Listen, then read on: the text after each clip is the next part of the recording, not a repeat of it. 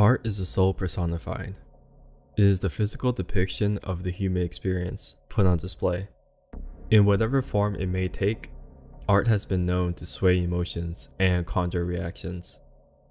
Often, when art is done honestly, it gives us a look into the mind and heart of the artist. Art is not always about beauty. A truly great artist can evoke all sorts of emotions, even feelings of fear and unease. But we must ask ourselves, is it the art form that frightens me, or does the image remind me of the hidden parts of my consciousness that are truly terrifying? There are several paintings through the course of history that have created feelings of unease in those that gaze upon them. They have been labeled as haunted or cursed. Witnesses will swear that the paintings are possessed by spirits, that the story behind the image is so disturbing, the images displayed cannot rest. Paintings that display such agony and pain that they are destined to project the spirit of the crippling stories from owner to owner. Here are 5 of the most haunted paintings to have existed.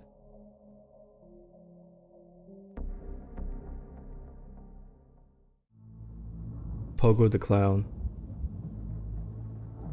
John Wayne Gacy was a monster by all accounts.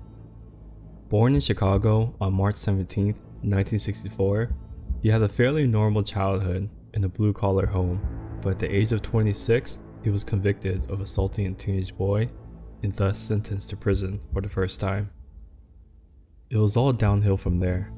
He was diagnosed with multiple mental disorders and proceeded to kidnap and sexually assault at least 33 boys before finally being sent to death row. During his 14 years on death row, Gacy made several oil paintings, and among them was proclaimed self-portrait Pogo the Clown.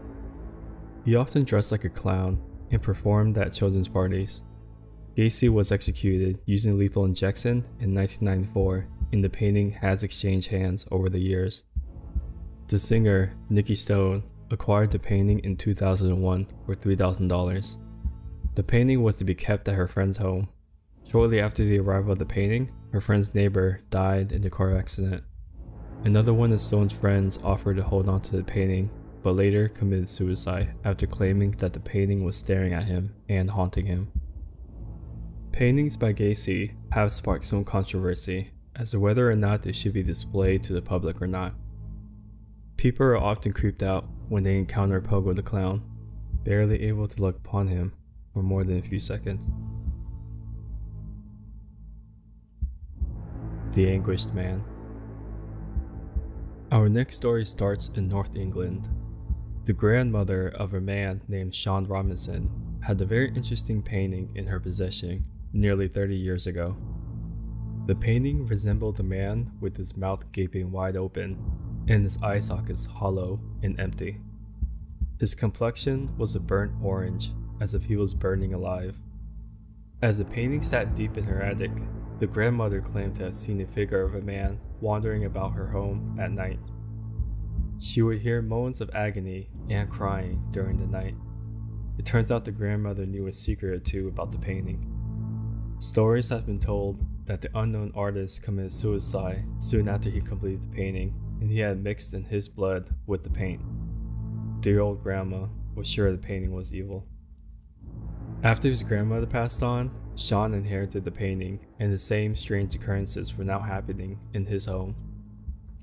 Sean and his family would hear crying coming from the far corner of the bedroom, and they would often see a middle-aged man at the foot of the bed staring up at them. The paranormal activity increased all around them. People would fall down the stairs, and items would fall with no reason at all. Sean continued to own the painting and has contacted paranormal experts to investigate the reason behind the haunting of the Anguished Man. The hands resist him.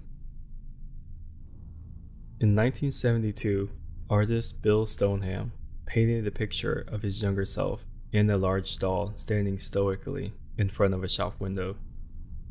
Stoneham explained his painting in form of symbolism.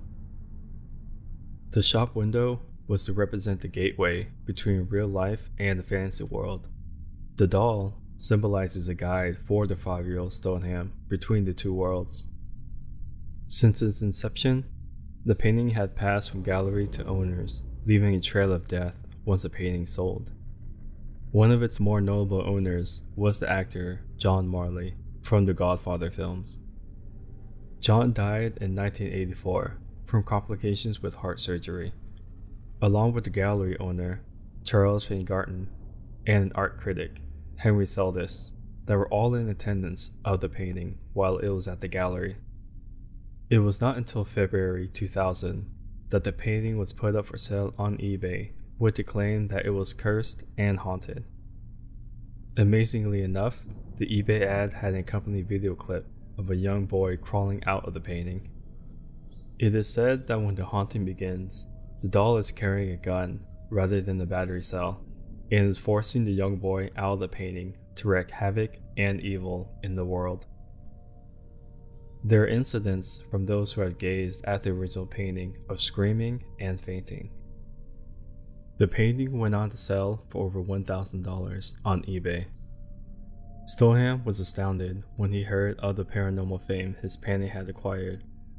That was until he recalled that the gallery owner he sold the painting to and the art critic had both died within 1 year of coming in contact with the painting.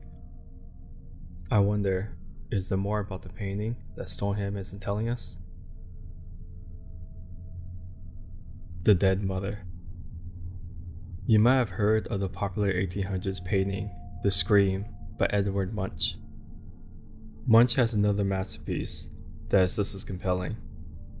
To understand this piece of artwork, we must first understand a little about Munch and his past. While still young, the majority of his family died as a result of the tuberculosis endemic. Tragically, his father led him to believe that all death was due to the sins of young Edward. Munch was never able to completely shake off the feelings of grief intertwined with guilt.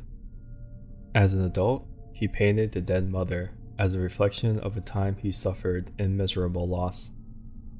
The girl in the picture, with her mother's fading body in the background, seems to be pleading through her eyes, yearning for an escape from the horrors that are her reality. Viewers believe that it's Edward Munch's anguish that transferred onto the painting and brought it to life. Those who have owned the painting in the past says that the girl's eyes follows them as they move, and the sounds can be heard emitting from the painting if you stand close enough. There are claims that the dead mother would rise and come up from the bed, something from the world of the undead. It is also said that the young girl would at times vanish from the painting altogether. Although there are no reports of people being targeted as subjects of the painting's haunting, there is no need.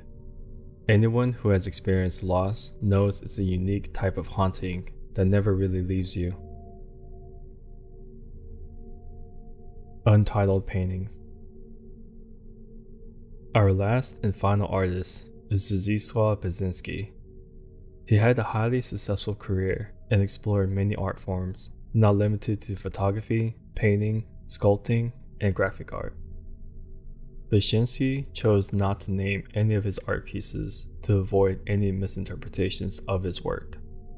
He was born in Saniec, Poland in 1929, but didn't become widely popular until the 1960s. His mystic abstract works would transport the viewer into a dreamlike universe, or better yet, a hauntingly beautiful nightmare. The artwork that we will be referring to today can only be described as a collection of human skeletons and faces, swirling and fading into a torpedo trapped in the room.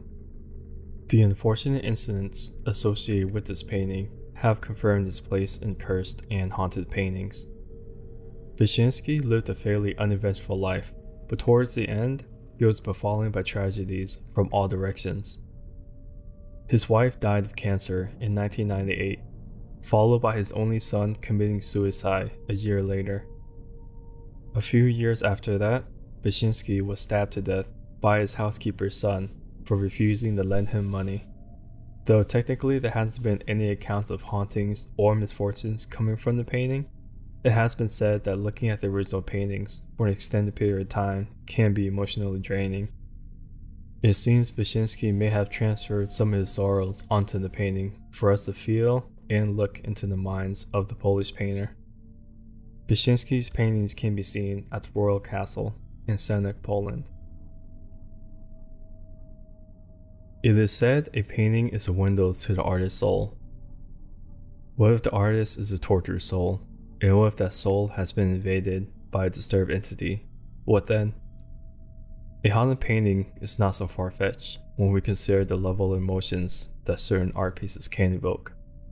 Whether you believe in ghosts or not, history has proven that the power of art can change people, so why shouldn't it change even supernatural entities? Do you think any of these paintings are truly haunted? Let me know in the comments below. Thanks for watching our late night top 5 video. We're a new channel and would love to have your support by subscribing, liking, or simply dropping a comment down below. To watch more interesting late night videos, click the links to continue watching more.